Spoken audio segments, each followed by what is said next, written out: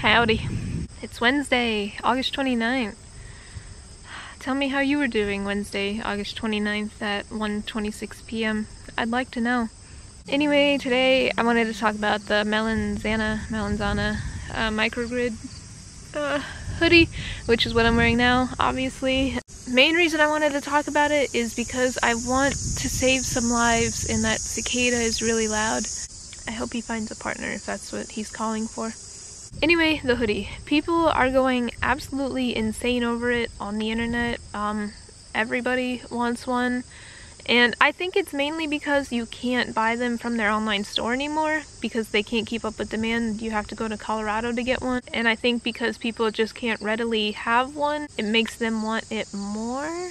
I don't know, that's just my theory. What's upsetting me about this is because they're not readily available, people who do sell them are selling them for a ridiculous price usually. I mean, they retail for like, I think it's either $65 or $75, but people are charging up to like $150, and people will spend that much on one, which is no. And I feel bad that people are spending that much because nothing about this is worth $100 or more. Nothing.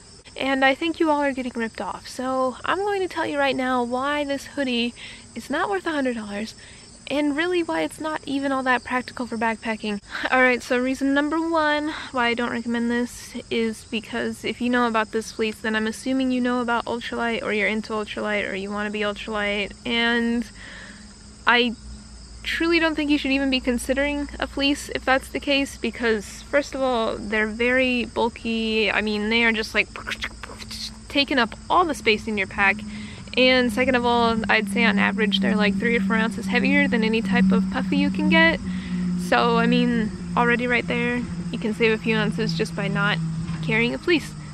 Reason number two is if you are into ultralight, then you're probably into backpacking, probably into thru hiking, right? I don't really think it's the best option for that either, mostly because of all of this going on around the neck.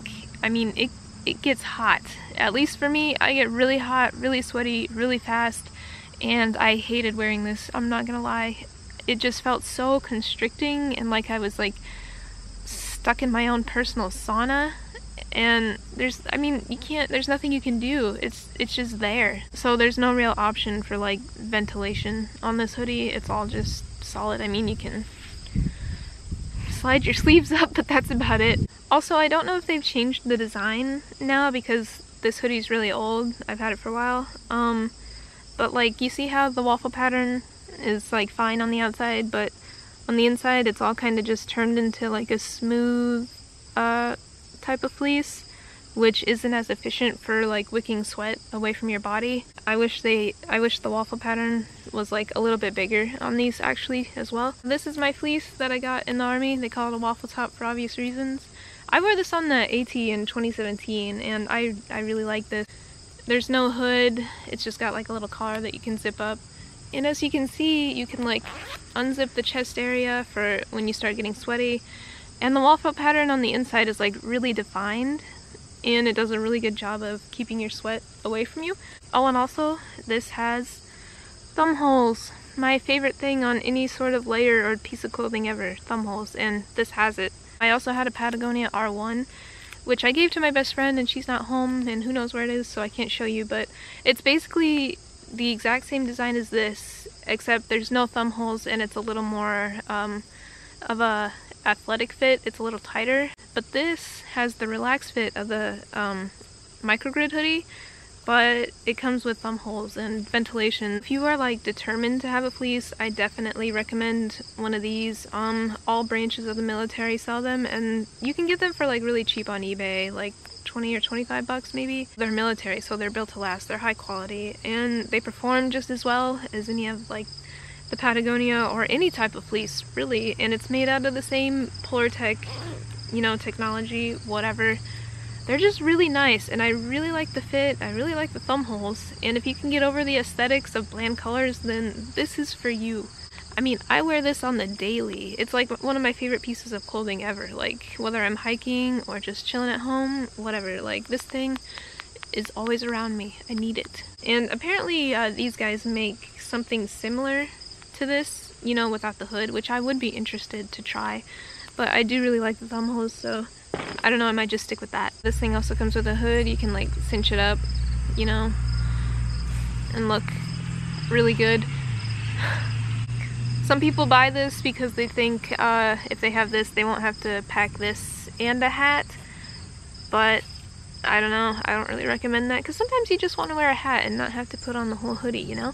At least that would be me, because I wear a hat a lot of the times to keep the wind out of my ears and to keep my hair out of my face. Which, I mean, I guess a lot of you probably don't have that problem, but it's just another thing. And so if I already pack a hat, then having this hood is kind of extra useless weight. The last thing I want to say about fleeces is if it's ever like cold and windy, the wind is gonna cut right through any type of fleece, so you're gonna want to wear your rain jacket over this, or a wind jacket if you pack it. But why would you pack both a wind jacket and a rain jacket? I don't know. Just seems like an extra step, and it can be kind of annoying. And then when you're wearing your rain jacket on top of a fleece, all of your nice sweat gets trapped in between, and it just kind of sits in the fleece and on your skin, and it's not ideal. So that's another thing to keep in mind if you still want to use a fleece for your main layer while you're hiking. This hoodie isn't all bad though, because guess what? It has a kangaroo pocket, which is the second best thing you can have on a piece of clothing besides thumb holes, so there's that. It is super roomy, super comfortable. I mean, free range of motion, it's not restricting in any way, which is very nice. I mean, it's just a comfortable hoodie.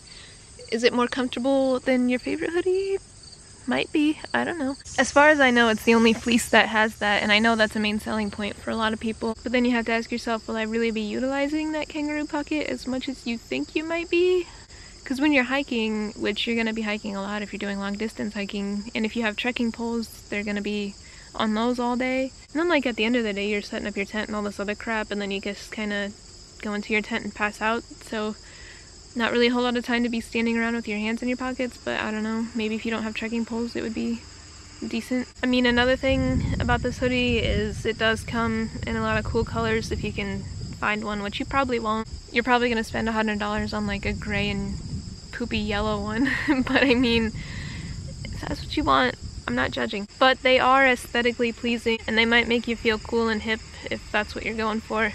I don't know, maybe boost your confidence or something. I personally don't give a crap, so if I ever go hiking again with a fleece, it's gonna be this one, just because it's functional. What I personally use is the Montbell Thermowrap, which smells like dill pickles for some reason. Anyway, this is a synthetic puffy, and it's a full zip, and this is a men's small. I think it weighs like 8 ounces, or is it 6? No, I think it's 8. So 8 ounces, which is less than the microgrid. I think this is like 10 or 11, maybe 12 ounces. I'm not sure. I think it's like 10 and a half. Nemor did a really great review on this jacket, which I'll link in the description if you want to know more about it. It's definitely my favorite. It keeps you warm like fleece, and it sheds the sweat like fleece. You can use it when it's wet like fleece, but it also sheds the wind. It does a very good job of that. And it's super compressible. It's got pockets for days, and a nice little soft spot on the sleeve to wipe your nose. That's one of my favorite things. Other than that, I don't have a lot to say. I just want to say thank you again for watching and subscribing, and especially for all your kind words. For my dad, that really means a lot, and everything you guys did is just incredible, and truly thank you. A little update on him: he took a break in August from treatment because it was getting to be too painful for him. He just couldn't take it. He needed time to heal from the surgery they did to remove the tumors, and in September he's going to go back, and they're going to figure out if they're going to continue with the immunotherapy treatments he was doing before, which is just like a shot once a week into his bladder, or if they're going to do something else like chemo or you know, whatever they do for cancer. So we will find out soon how it has responded to the previous treatments and where we should go from here. I hope you all are doing well. I hope you all have been hiking as much as you can or swimming. I've been doing a lot of swimming. I love swimming. Oh, it's so good. I don't think I'm going to go back to any trails this year. It just doesn't seem practical, and plus the season's almost over anyway. I'm about to start working 2 jobs now, which is nice. There are things I need to take care of in my personal life, but in the meantime, I'm having a lot of fun exploring Iowa. I've been to a lot of places that I haven't been before, even though they're only a few miles from my house. And I don't know, I've just been riding my bike everywhere and enjoying the summer while it lasts. But I definitely want to take you guys on one of these little local adventures because it is really beautiful here, and sometimes I forget just how beautiful it is in the middle of nowhere. You wouldn't think it, but it is. Anyway, I think that's it, and I will talk to you guys later. Bye.